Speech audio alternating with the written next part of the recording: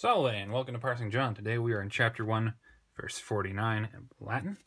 This is the rubric, everything that we're looking for as we go through this text. Let's go ahead and get started. Respondit Nathanael et ait Rabbi, tu es filius Dei, tu es rex Israel. And that's as far as we're going to go today. Our very first word at the beginning of our sentence, respondo, respondere, responsi, third conjugation, I believe. IT is going to be third person, singular. Respond, it tells us that this is the present tense. And it is active, of course, and indicative. Meaning what it looks like. Responds. A is what we've seen before. Actually, what we can do here, just like what we did with the Greek, is we can pull in previous texts. The very last verse that we were in had this same verb, and there's responded, third person singular. We were uncertain whether it was perfect or present, active, indicative. And Jesus was a subject, and then we have a right here, which is in the exact same form. This is, where did I write it? Oh, right there. It's a dative singular masculine as an indirect object. So we don't really need to parse any of these because we already have that written down elsewhere. To him, it's probably going to be Jesus, since Jesus was the previous one speaking. Now I've got Nathanael here as our indeclinable subject.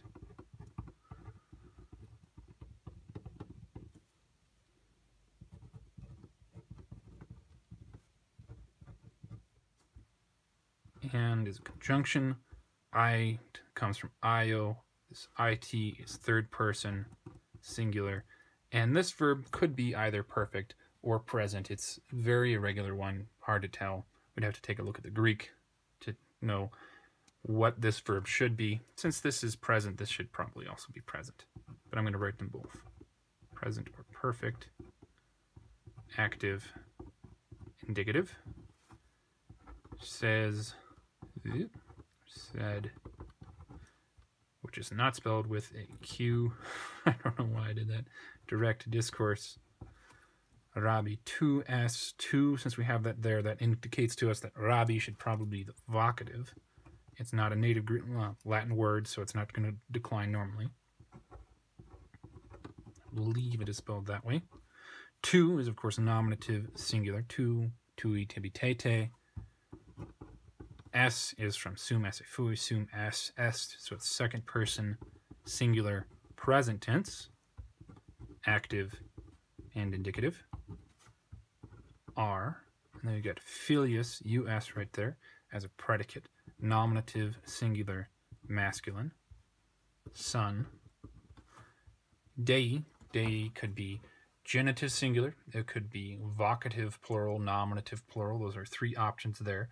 We've already got a vocative, and it's singular, and 2 is singular. So having dei as a vocative doesn't make any sense. Nominative plural doesn't make any sense. It's a verb, singular right there. So genitive is our only option. Masculine. Of God. 2 is going to be the same form here, so I'm just going to pull that over. S is also the same form, so I'm also just going to pull that over. You are, and then rex, rex regis, this is nominative singular masculine, third declension, and it is a predicate, just like filius was, king. And then we have Israel. Israel is not a native Latin word, so it is not going to decline at all, and we have no demonstrative or anything like that to tell us what form it is, so we just have to guess based on context. We got, you are son of God, you are king, so another possessive here would make sense. It's Dei is possessive, Israel is probably also possessive. I'm going to put genitive there with a question mark. Of. Another way to figure this out would be to try various different functions and see which one makes most sense. You are King Israel as another predicate. That doesn't make much sense. Name of the king, okay. We can do indirect object. You are king to Israel. So that would be reference. So technically, yeah, that does work. We could do locative. You are king at Israel. You're king from Israel. You're king toward Israel. From, maybe. At, not really. Toward, no. genitive, honestly, or the dative make the most sense as far as I can tell. And there we go. That's verse 49. Let's take a look at it in its own context. Nathanael responds to him. Sorry, to is necessary. And says or said, Rabbi, you are Son of God. You are King of Israel.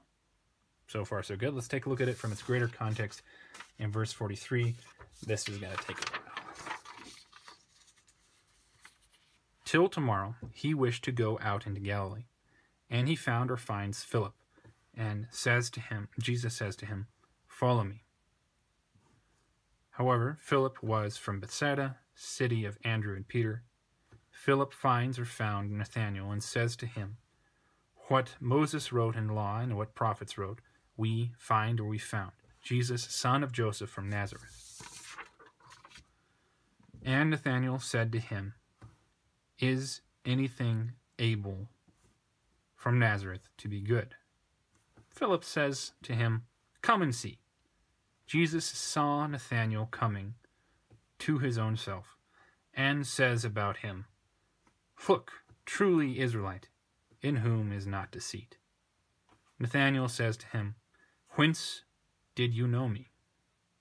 Jesus responds and said to him, before Philip called you, when you were under fig tree, I saw you.